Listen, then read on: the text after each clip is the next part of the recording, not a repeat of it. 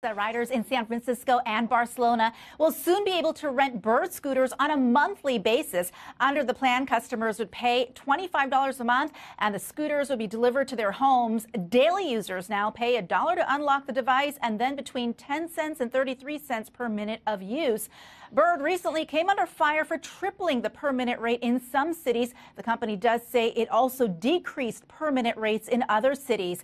The micromobility market is booming. The number of riders taking trips on these devices doubled in 2018 from the previous year. As they scale up, scooter and bike share companies, though, are facing some growing pains. Lyft recently pulled 3,000 e-bikes from New York, D.C., and San Francisco because of a braking issue.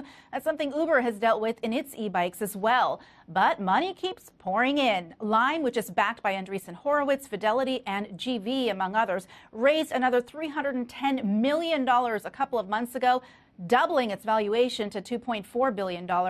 And there's also the consumer backlash and city regulations these companies are grappling with.